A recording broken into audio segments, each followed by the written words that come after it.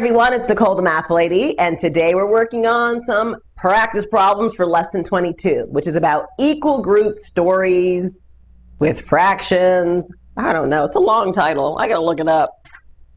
Oh, I was right, equal group stories with fractions. Okay, look, you're probably going, what does that mean? That is really just another way to say fraction of a whole number. And you've been doing that already, so we're just gonna show it to you in another form.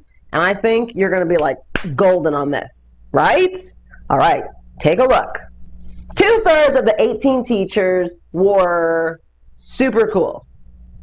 Not sure if that's a real word or not, but you know what I mean. You know there's sometimes people who are like super cool. How many were super cool? I told you 2/3 of the 18. You figured out. Give me a number. Okay.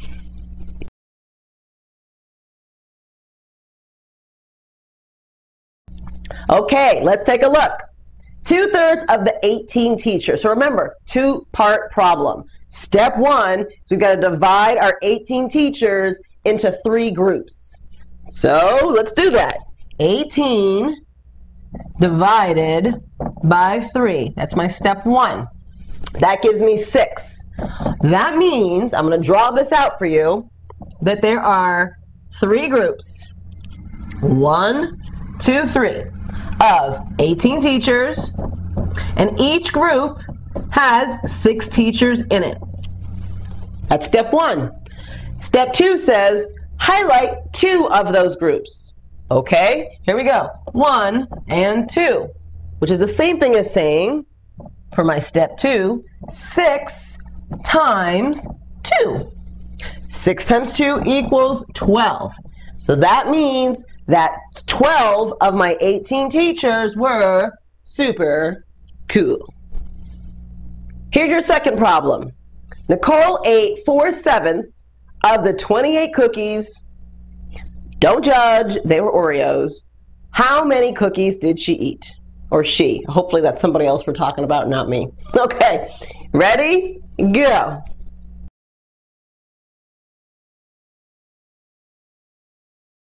Here's how we do this problem. Remember, 2 steps. Step 1, divide up my 28 cookies into 7 groups, my denominator. 28 divided by 7. So I'm going to draw my little diagram here, and I'm going to do 7 groups. 1, 2, 3, 4, 5, 6, 7. Okay, not perfect, but you get the idea. 28 divided by 7 equals 4. Nice. So each one of my groups has 4 cookies in it. I'm going to put 28 up here so I don't forget. That's step 1. Step 2 is I'm going to highlight 4 of my groupings. Here we go. 1, 2, 3, 4. That is the same thing as saying 4 times 4 equals 16, which means that Nicole ate 16 of the 28 cookies. As I said, don't judge, I was hungry. Problem 3. The new Harry Potter movie is about to come out, so 5/6 of the 96 students wanted to go see the new Harry Potter movie. You tell me, how many actual students is that? Ready? Go.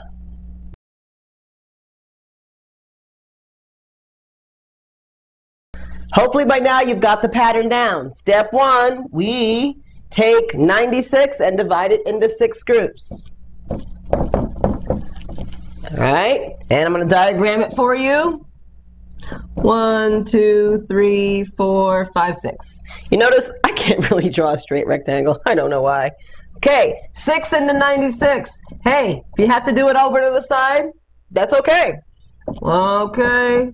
Third is there. 16. 16 students in each group. 16. And I'm just going to write my 96 up here so we don't forget.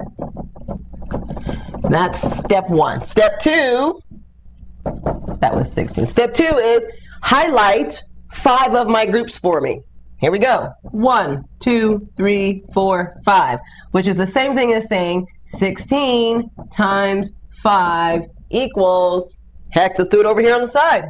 16 times 5 is 80. That means that 80 of my 96 students wanted to go see Harry Potter.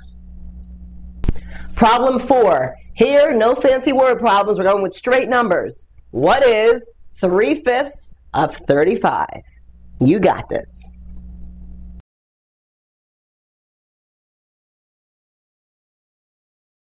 Now, just because we don't have a fancy word problem doesn't mean we don't do it the same exact way. So the thing we're going to do is step 1 is divide 35 by 5, which gives me 7.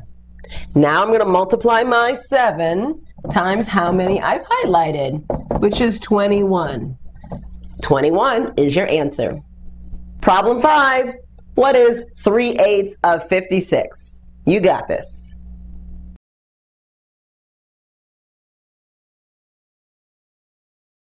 Let's do it. We know first thing we're going to do is 56 divided by 8, which equals 7.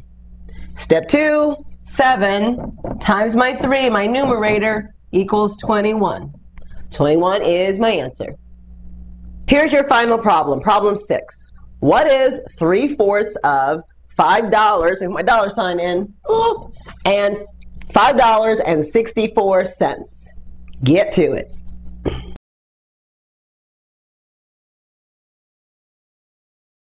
Just because it says money doesn't mean we don't do it exactly how we've been doing it all along. So we're going to take our $5.64 and divide it by 4. Let's do it over to the side. 4 into $5.64. Look, I'm just taking care of my decimals right now because I don't want to forget them. So there they are. They're in place. 4 into 5 goes 1 time. 1 is left over. Bring down the 6. 4 into 16 goes 4 times. Bam. Bring down my 4. 4 into 4 goes 1 time, which means each of my group has $1.41 in it. But I want to highlight 3 of these groups. So I'm going to multiply my 141 by 3. Let's do it over here. All right, 3 times 1 is 3, 4 times 3 is 12, 3 times 1 is 3, and 1 is 4. Are we done? No. Have we accounted for our decimal and dollar sign? We haven't yet, so let's do it now. 2 spots up here means 2 spots down here with a dollar sign. So that means that 3/4 of $5.64 is $4.23. See, works the same for money. All's good, right? How'd you feel? You feel good about that? Feel like you got it? I sure hope so. If not, go back and watch a few more problems. Make sure you got it right. Okay, I will talk to you next time. Bye-bye.